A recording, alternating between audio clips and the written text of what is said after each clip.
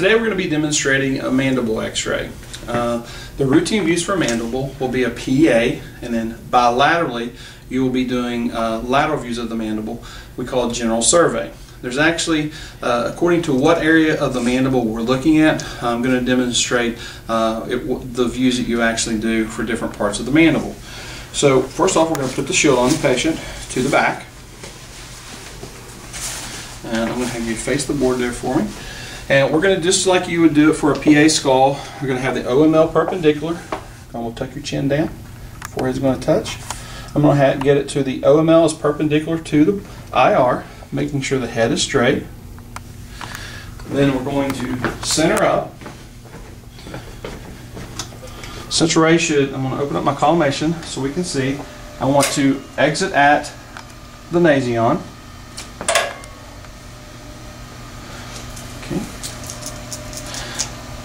I'm sorry, I said at the nasion. This is where I was actually going to perform that one. We're going to actually exit at the lips. We're doing a mandible. I apologize. So we're going to exit at the lip. Okay, so we're exiting at the lip. Collimation should actually be to the skin margins. And then we want to go to the TMJ to make sure we have all the mandible on there. And then I'm going to center to the film, and I'm going to have my left marker. I'm going to put it on here. We are to the MSP. And again, it's going to be exiting at the lip junction.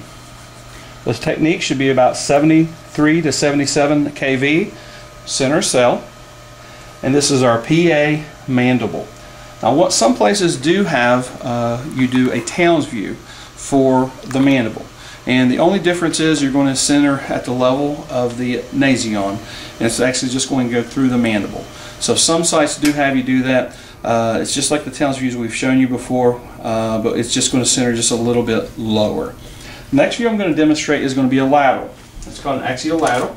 So I'm going to have you put your right side of your face against there for me. Now, I don't actually want her head to be touching. I want her to be away from the board somewhat. Now, your book will actually have you angle 25 degrees set flat. And one of the problems that we've had with that is sometimes when you angle, especially someone a broader shoulder person, someone maybe my size, when you angle up, the shoulder tends to get in part of the mandible. So what we've done is change it just a little bit. What we're going to first off do is we're going to get the head into a true lateral position. MSP is parallel to the film. We're going to have the IPL perpendicular to the film, and again the IOML should be perpendicular to the front edge. Okay, so we've got our head in a true lateral.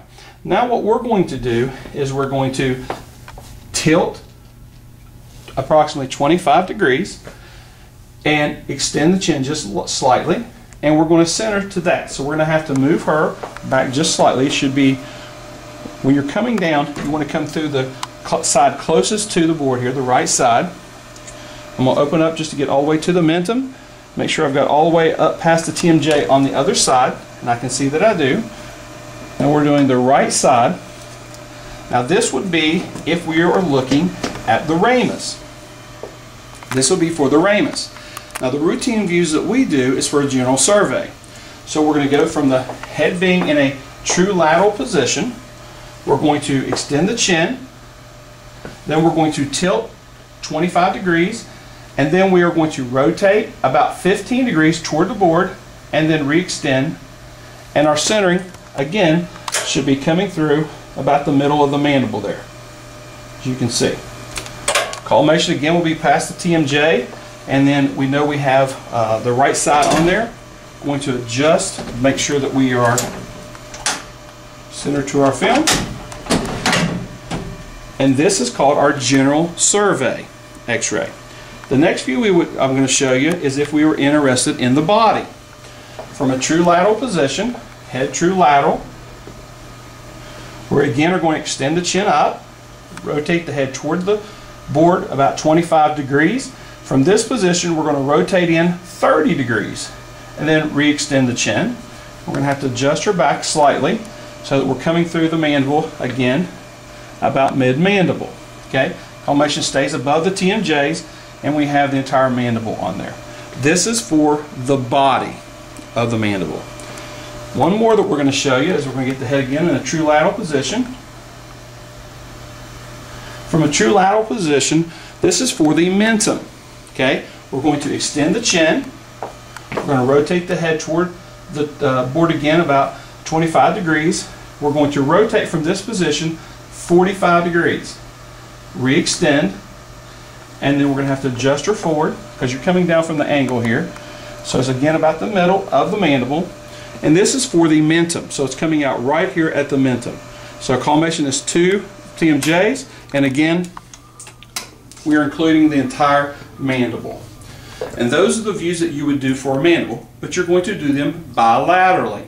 So if the routine view is the general survey, so it would be the PA mandible, the general survey bilaterally. And these are our mandible x-rays.